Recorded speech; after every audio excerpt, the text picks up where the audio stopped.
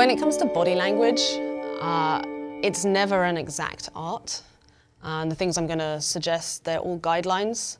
But that said, there are some certain things that, as a poker player, I'll look for. And the most important thing is, first of all, to get sort of a baseline of somebody. It's impossible to tell whether the behavior someone's showing is meaningful or not if you don't know how they naturally behave.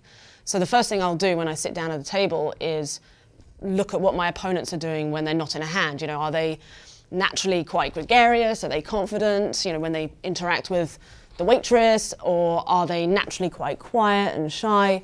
How do they sit? Are they naturally closed off? Are they very languishing? That kind of thing.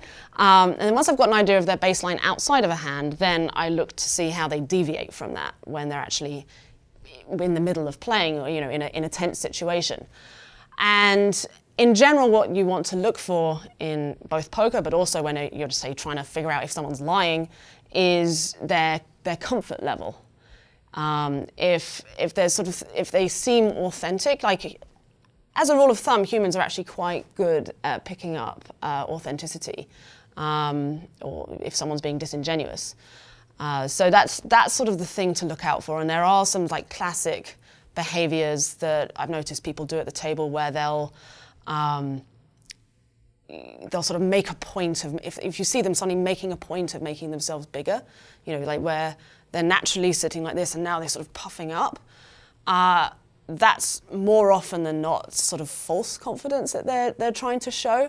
You know, most people do try to stay very constant. So if you notice sort of like you really do notice a behavior, particularly against someone who seems to play quite regularly, the chances are they're aware of their behavior. So they're probably trying to mislead you. But another rule of thumb I like to follow is the first thing you learn as a kid, usually when you lie, is, oh, liars won't look you in the eye. So what do kids do to overcompensate? They'll look you in the eye. And similarly, people are very aware of their faces and you know, this part of their body if they're trying to be dishonest. But what they're not thinking about is the rest of their body. So the lower down on the body that you're looking at, the more reliable the information is. So if you think about when you're excited about something, generally speaking, you'll bounce around and be sort of, you can't keep still. And you know, that's like, we call it happy feet in poker. Like the feet are often the most reliable thing to look at on your opponent, because they might be completely stoic in their face, but their feet are bouncing around.